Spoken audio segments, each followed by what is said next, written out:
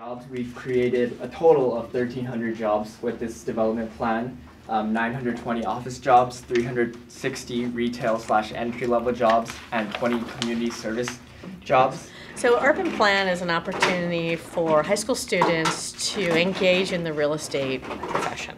So they get to play with Legos and a city block diagram where they place different colored Legos that represent different product types, whether it be single, multifamily housing, luxury housing, retailers, or historic buildings, even a homeless shelter.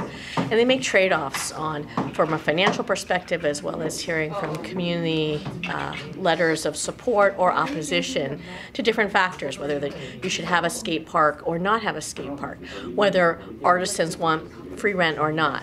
So they have to look at all this information, as well as the financial trade-offs of building too many luxury high-rise apartments or too few, or having market homes or not. And it gives students a real-life opportunity to see what real estate development is really like. So what happens during the day to the homeless people when the shelter's shut down? They struggle with new terminology. They struggle with how do I fit these things on the block, because there are requirements. You can't stack parking, for example. You have to have access into parking garages. You can't just have it all blocked off.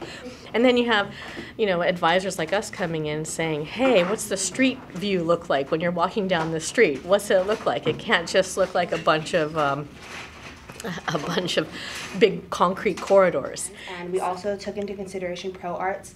They wanted free rent space, but that's not going to happen. So it gives students an opportunity to go beyond the textbook, beyond the curriculum, and they have to see the real-world implications of the theories that we talk about in class. And they also have to use real-world skills, collaboration, presenting to people. So it really does transcend and add to the curriculum that we do here. And finally, the city will be able to make $2.6 million in the 10-year span with tax revenue and sale of land.